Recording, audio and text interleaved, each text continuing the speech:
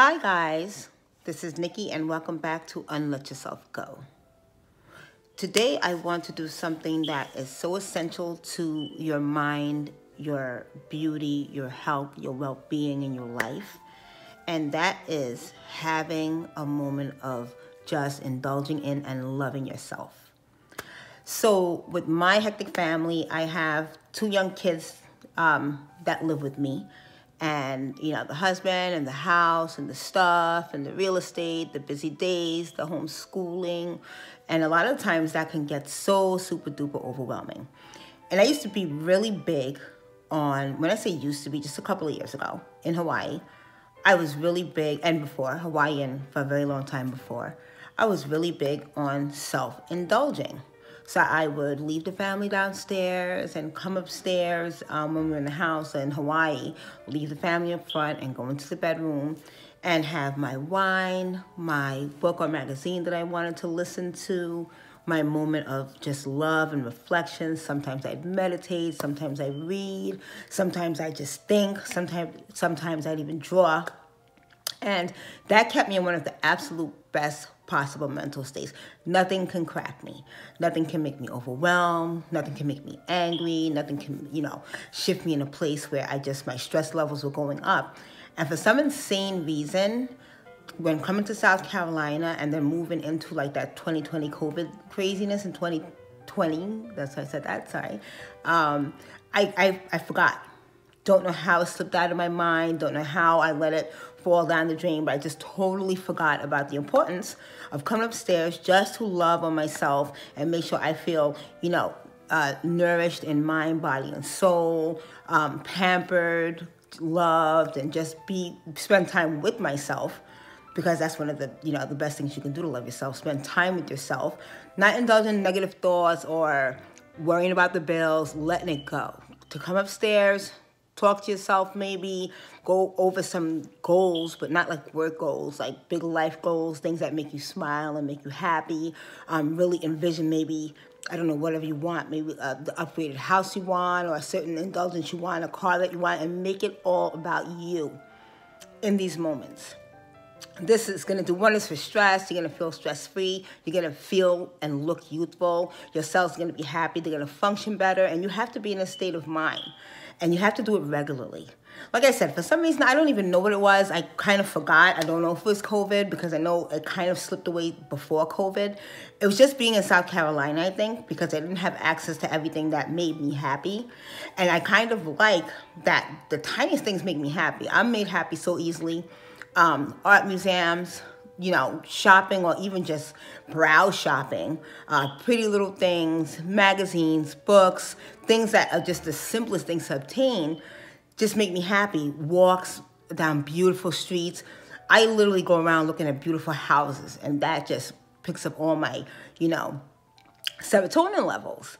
But when we got to South Carolina, it all got snatched away. So I didn't have the art museums really to access. There were no more art museums. There was no shopping like whatsoever. The streets are not kept to a point where when you walk down the street, you feel good. You feel like you're in something beautiful. You feel like you're indulging in a wonderful part of, the world. And no takeaway from South Carolina, but it is what it is. And it's not New York, and it's not Honolulu, and it's not even, Seattle. So it's a big difference to me. And, it took away a lot. So the little tiny things that I enjoyed got snatched away immediately. I can't even go out and indulge in a bunch of organic food, because for the first time I live somewhere where there's not a bunch of organic food restaurants.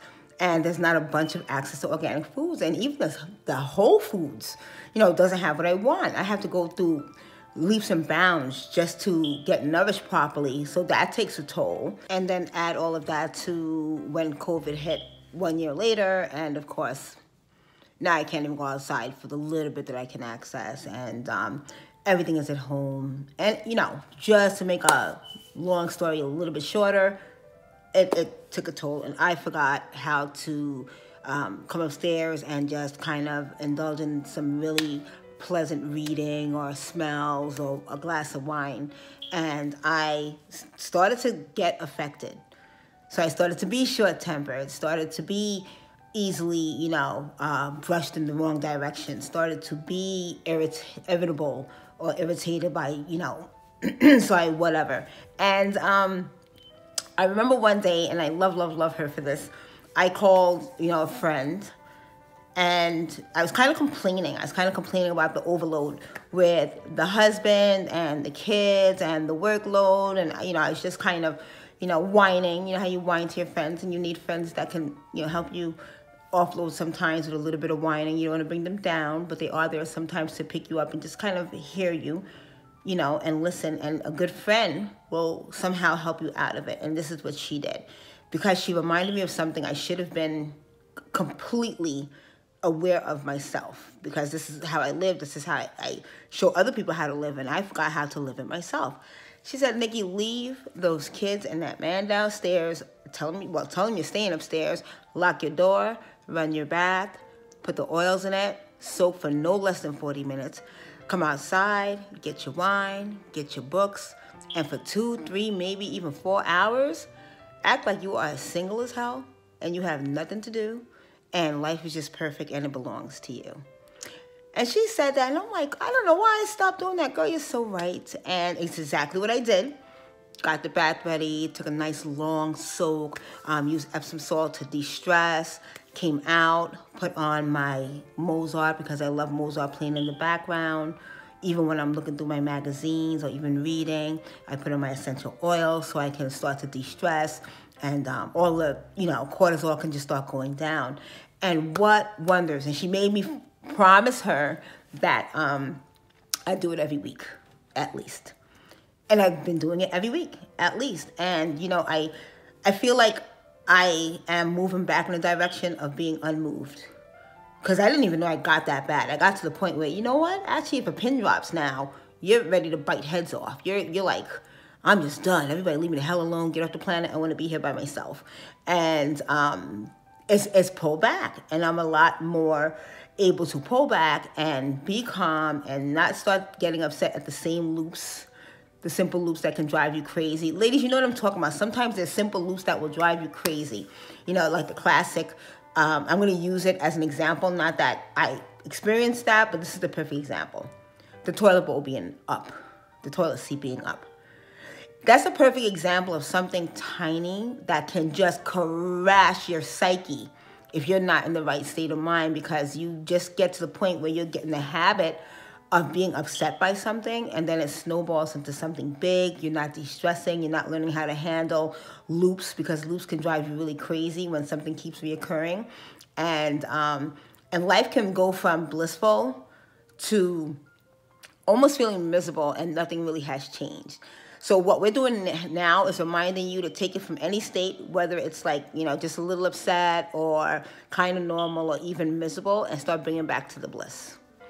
So what we're going to do, what I'm going to do, and I really hope you guys do it too, is every week or more, I am going to have my romantic time with myself. And of course, when I say romantic, I mean that it's just quiet and loving and, you know, innocent and beautiful, and just taking in life on the purest level, where I am just feeding my brain. I'm reading, thinking really pleasant things.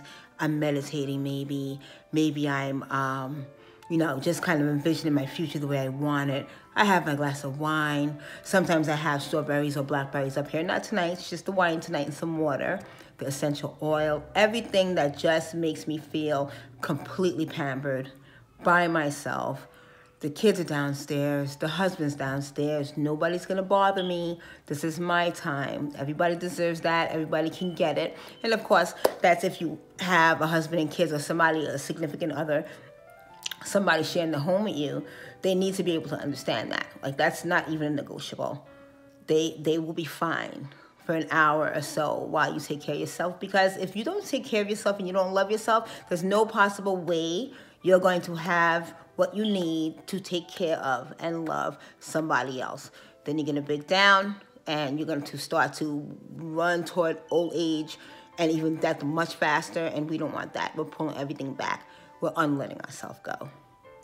So now, ladies, thank you so much for listening in. I hope you guys, you know, take this into account. Not just listen to it, but do it. Tonight, tomorrow, or, you know, no more than a week. Make sure you do this, and do it every week, because it's so important if you don't. And if you can, I'd love to know how you de-stress. Take your time out and indulge in you and nobody else is involved. And tell me how you like to do that. I just tell you how I like to do it. And I'm just going to show you the things I like. So I have my traveler magazine so I can travel in my mind, even with COVID in my face. And I'm going to Mexico this year at least, because I'm not sitting in the house this year.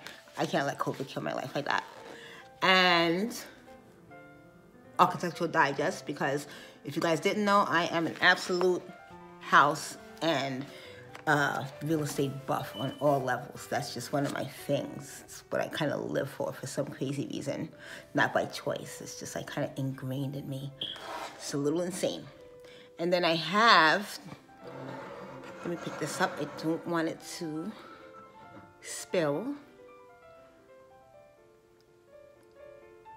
This is, let me just pick it up a little more so you can see it, I think. Okay. That is my essential oils burning. So I have a diffuser, a candle diffuser, and I'm burning my lavender from Bulgaria. And oh, that looks fast. So that's just the oil spilling on the paper, and you can't even really see it. So, but it is lavender from Bulgaria. It's organic and it smells lovely. There's so many essential oils, obviously, that you can indulge in, but I feel like, and a lot of people agree, that lavender, specifically when you simply want to relax, de-stress, and get into that really good feeling, lavender does wonders. I use a lot of essential oils, but lavender is the go-to if you simply want to feel great in the moment and totally relaxed. So I do that. And then I have my glass of organic red Merlot, my favorite wine. And I'm going to read, and I'm going to relax, and I'm going to listen to some music. And in 2 hours, I will start to get ready for bed.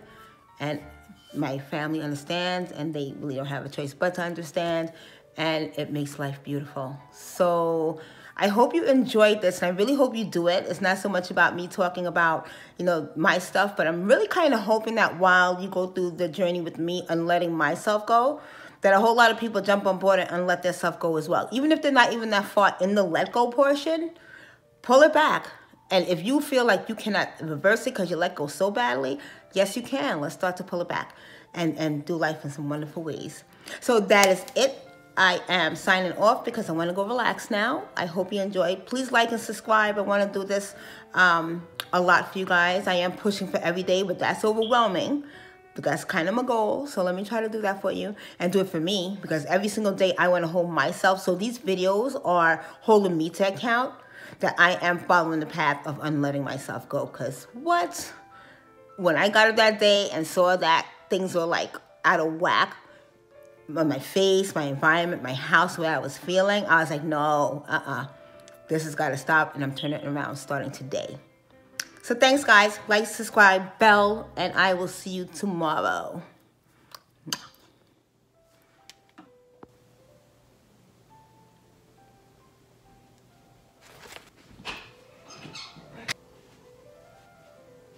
Alexa, play Mozart.